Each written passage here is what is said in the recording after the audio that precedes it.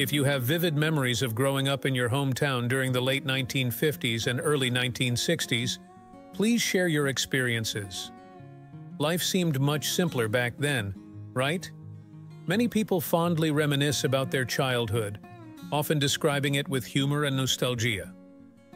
Despite joking about it, their words convey genuine warmth. One such memory is the quirky fashion trends, like bell-bottom pants, that our parents considered the epitome of coolness. Join us as we explore 20 funny and nostalgic things that might make you feel old if you remember them. We've prepared a delightful evening's entertainment for you, promising hours of relaxation and diversion for you and your family. Did you know that people once used sharing tubes to listen to jukebox music? Jukeboxes have a fascinating history that traces back to Thomas Edison, the inventor of cameras and light bulbs. These machines, often found in pubs and bars, allow you to choose a song by pressing buttons with letters and numbers. During the 1940s and 1950s, jukeboxes were incredibly popular, with 3/4 of all records in America being played on them. World War II briefly interrupted jukebox production, but it resumed afterward, becoming the heart of pubs and bars, providing people with a variety of music. Let's take a trip down memory lane to a time when doorstep deliveries were the norm. The iconic milkman with his daily rounds delivering fresh milk. Home milk delivery dates back to the late 1700s when families had their cows. As urbanization increased, people turned to local dairy farmers for milk. The first home milk deliveries occurred in Vermont in 1785, with milkmen bringing metal barrels to customers' doors. However, the decline of home milk delivery began in the 1930s and 1940s with widespread refrigeration and the rise of grocery stores. Refrigerators reduced the need for frequent milk deliveries, and grocery stores offered a one-stop shop. Suburbanization after World War II increased, making milk delivery more costly, and cars made it easier to access grocery stores independently. By the 1950s, plastic containers replaced glass bottles, contributing to the decline of home milk delivery. Today, the resurgence of home milk delivery taps into a bygone era, rekindling memories of friendly milkmen and clinking glass bottles. History has a way of repeating itself, even in the world of fashion. Flare pants, also known as bell-bottoms, are making a strong comeback. These pants have a fascinating origin story, dating back to the early 19th century when sailors in the U.S. Navy sported flared pants due to the lack of a set uniform. The British Royal Navy later adopted this style for its practicality for sailors working on boats. Fast forward to the 1960s and 70s, when the hippie movement embraced bell-bottoms, often found as surplus Navy gear in thrift stores. The disco era brought its own twists, with variations like long pants and elephant bells. Nowadays, flare pants have taken on various forms, from leggings to trousers, effortlessly pairing with platform sneakers and making a stylish comeback. Have you ever wondered about the origins of the classic drive-in movie experience? Before the era of multiplex theaters, drive-ins were a popular choice for families and couples alike. The first patented drive-in opened in 1933 in New Jersey, aiming to provide a more comfortable movie-watching experience for those who found cramped theater seats challenging. Over the following decades, drive-ins gained immense popularity, especially in the 1950s and 60s, offering families a space to bond and couples an affordable date-night option. Despite facing challenges such as seasonal screenings, weather dependence, and economic shifts like the 70s oil crisis and the rise of home entertainment, some drive-ins persevered and adapted to the changing times. Today, a few drive-ins still thrive, showcasing a mix of current and classic films and even offering double feature nights. Cabbage Patch Kids were super popular dolls in the 1980s. These cloth dolls with plastic heads were made by CCO Industries in 1982, inspired by Xavier Roberts' Little People dolls. Roger L. Schlafer renamed them Cabbage Patch Kids when he got the rights in 1982. The Cabbage Patch Kids. Each doll is different, and you can pretend to adopt them. My baby has a real diaper. These dolls broke sales records for 3 years, becoming a top choice for kids in the 1980s and one of the longest-lasting doll brands in the U.S. Besides dolls, they sold kids' clothes, bedding, baby wear, music albums, and board games. You did not get a Cabbage Patch doll this morning. No, I did not. How badly do you want one? Very, very badly. In the 80s, Cabbage Patch Kids made about $2 billion in sales, starting with artist Martha Nelson Thomas in the early 70s. However, a guy named Xavier Roberts took her idea and put his name on the doll, making it a huge hit in 1983. The dolls were so popular that there were shortages, causing chaos in toy stores. Today, Cabbage Patch Kids serve as nostalgic reminders of the 1980s. Ever heard of a sock hop? If you're interested in throwing a sock hop party or attending one, here's a quick guide. A sock hop, also known as a record hop, was a casual dance event for teenagers in North America during the mid-20th century. These events, featuring popular music, were often sponsored and started in 1944 as a way for the American Junior Red Cross to raise funds. By 1948, sock hops became a trend among American teenagers, commonly held in high schools' gymnasiums or cafeterias. The name sock hop originated because participants had to take off their hard-soled shoes to protect the gymnasium floor.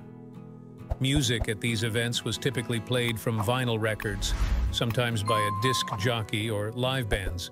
In later years, sock hops became closely associated with the 1950s and early rock and roll, eventually being used more broadly for any informal dance for teenagers.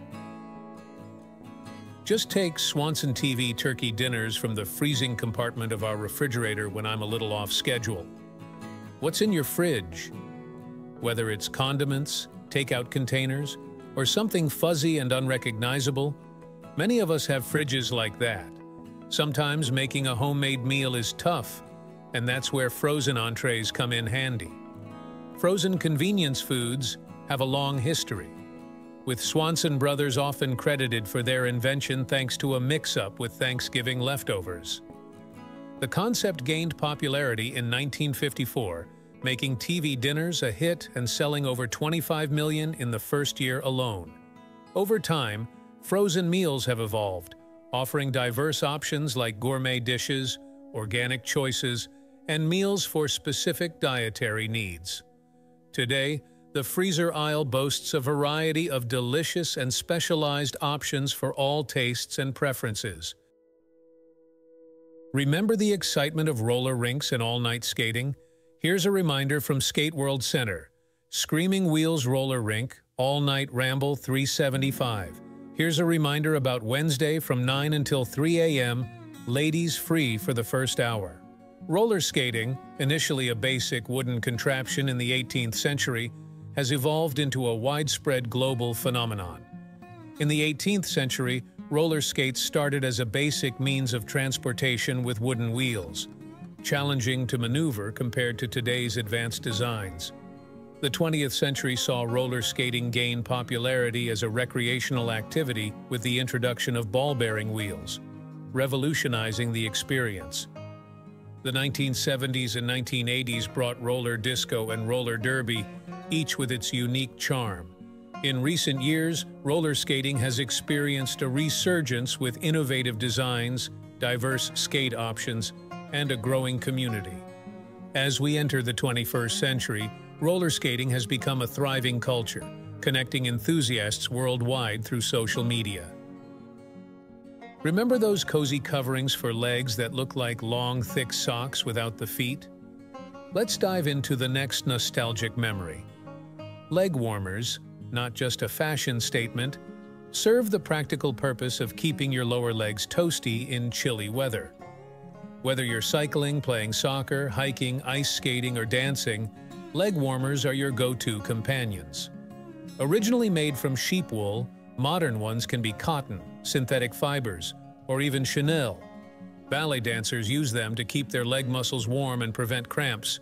but there's no solid proof yet if they really prevent injuries.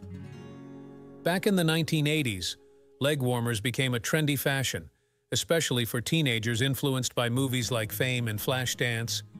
Nowadays, they've made a comeback, not just for fashionistas but also for practical parents, keeping their little ones warm and making diaper changes a breeze. Get ready to shake things up with the hula hoop, the hoop with the sound. The hula hoop, a toy hoop that you spin around your waist, arms, or neck, gained popularity in the 1950s, with lively marketing in parks, playgrounds, and college campuses. The modern hula hoops idea originated from bamboo hoops in Australia, inspiring the plastic hula hoop we know today. Introduced by the Wham-O toy company in 1958, it quickly became a trend, with millions sold in a short period. Hula hoops are easy to use but work better for people with thin waists, especially women. Are mullets cool again? They just might be. Even though mullets might not be the first thing you think of when it comes to stylish hair, they have a surprisingly ancient history. Mullets were a popular choice for warriors in ancient times, like Native Americans, Romans, Vikings, and ancient Celts. It wasn't a fashion statement back then, it was a practical choice for war. Long hair at the back kept soldiers warm, while a short front prevented hair from getting in their faces during battles. In the 19th and 20th centuries, mullets got a bad reputation and were seen as a sign of low social class. But the rebellious spirit associated with mullets has endured. In the early 60s and 70s, they became a symbol of defiance. So, are mullets making a comeback?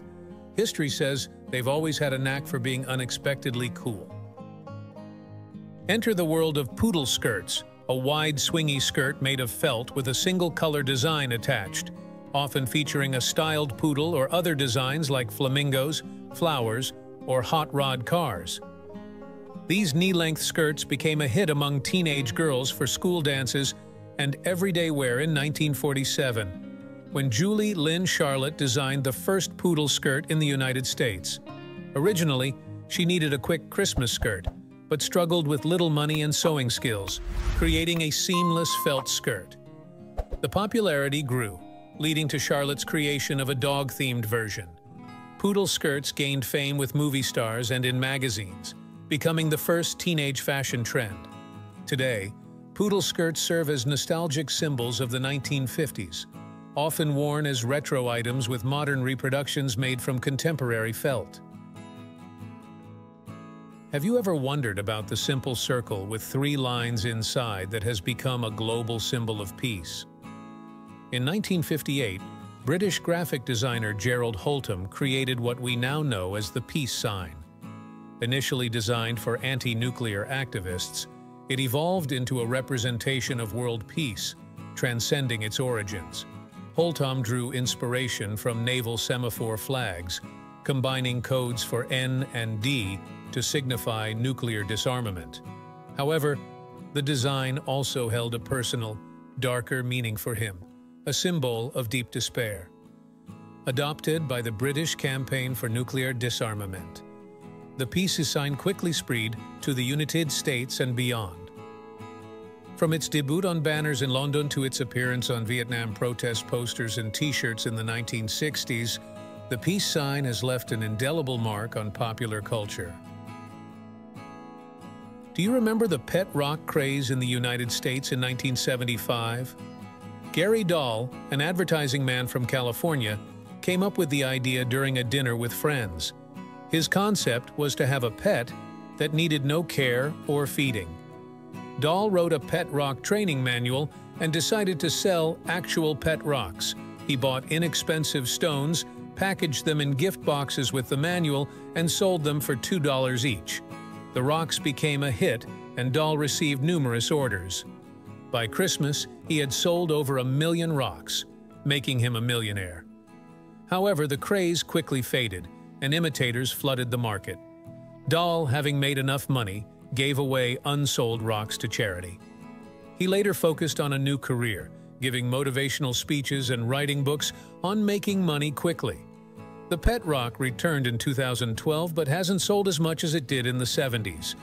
Back then, a basic rock became one of the best-selling funny gifts ever. Have you ever been captivated by those unconventional lamps that seem to defy gravity? The iconic lava lamp? In 1963, British entrepreneur Edward Craven Walker birthed the iconic lava lamp, a groovy creation with a captivating flow of colored wax in a liquid-filled glass vessel. As the lamp's bulb heats the wax mixture, it rises, cools, and gracefully descends in a hypnotic dance reminiscent of lava flows, hence the name. Initially associated with hippie and cannabis cultures, these lamps have evolved over the years. The magic lies in a unique formula involving mineral oil, paraffin wax, and carbon tetrachloride, now replaced due to toxicity concerns.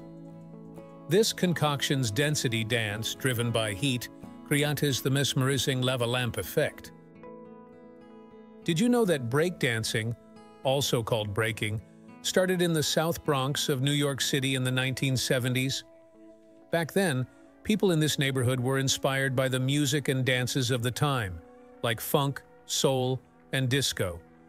Breakdancing is closely linked to hip-hop culture and is one of the original 4 elements of hip-hop, alongside rapping, DJing, and graffiti art.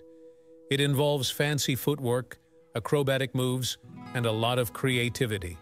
Quickly, it became famous in the United States and around the world.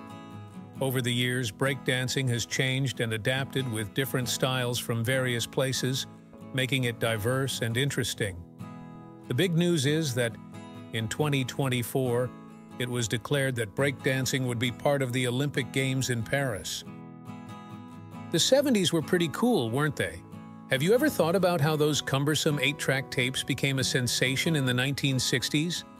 William Powell Lear, during the early 1960s, brought about a music revolution with the creation of the Learjet cartridge, leading to the widespread adoption of 8-track tapes.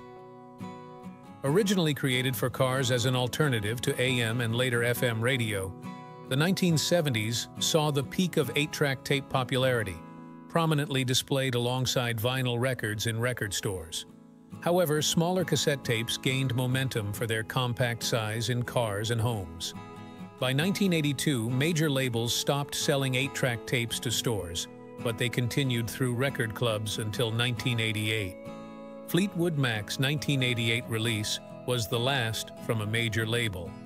Despite major labels abandoning them, smaller companies still produce 8-track tapes today. Have you ever taken a trip down memory lane to the golden age of arcade video games? It was a cool time in the late 1970s to the early 1980s when arcade games were booming. Space Invaders in 1978 kicked off a frenzy of shoot-'em-up games like Galaxian and the space-themed Asteroids in 1979. Thanks to new technology, arcade games went from black and white to colorful adventures like Frogger and Centipede. Arcades became a big deal in pop culture, offering new and exciting games. Did you ever play Defender, Galaga, or Chase Mazes in Pac-Man? Driving and racing got a 3D twist, with games like Turbo and Pole Position. Characters like Pac-Man and Mario became stars, appearing in songs, cartoons, and movies like Tron in 1982. However, in 1983, things took a nosedive due to too many copies of popular games, home video consoles, and concerns about kids' influences, leading to a decline. The 1990s saw a comeback, though. Sure, Sir Isaac Newton unraveled the mysteries of gravity, but could he have unraveled the mysteries of Rubik's Cube? The Rubik's Cube, a small square measuring 2 1/14 inches on each side, with rows of squares that can be moved and come in different colors, has puzzled people for over 35 years. The Rubik's Cube was invented by a person named Rubik in Hungary in 1974 and hit the Western market in 1980, quickly becoming a sensation with over 350 million cubes sold worldwide.